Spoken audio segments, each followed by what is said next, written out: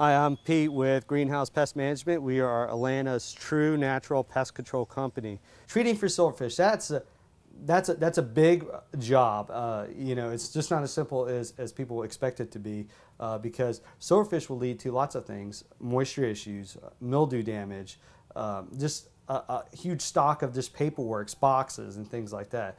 So one of the things to treat for them is to understand their biology and understand their habits and understand where they're actually nesting at.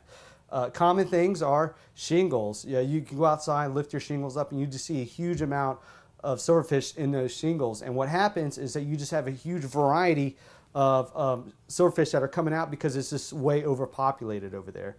Other things are just moisture behind the sheetrock.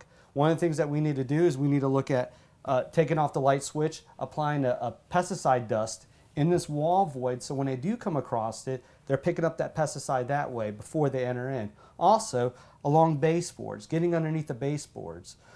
Anywhere that they can access into the home through the sheetrock is going to be the key way of eliminating your problems. Some of the easiest ways to get behind wall voids is just going to be behind light plates. They leave nice little access points to get into these wall voids right here. And what a dust does, a dust will spread throughout this whole entire wall void. It's a real light dust and it's going to lay down like a nice little film.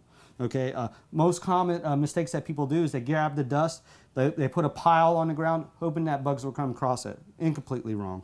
Another way to help reduce the amount of silverfish that are coming into the house is actually using pheromone traps. They do make pheromone traps that are actually just kind of cardboard with the pesticide boric acid in it. Put those in strategic places, bathrooms, above cabinets, places where kids and pets cannot reach because it is toxic.